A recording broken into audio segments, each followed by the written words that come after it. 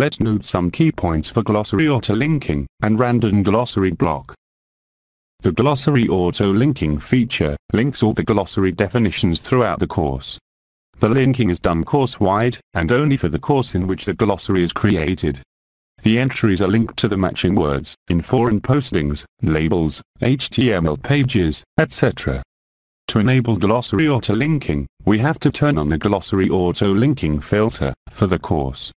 Admin can either turn on or turn off this filter for all the courses. Admin can also make this filter available at course level, but in default off state.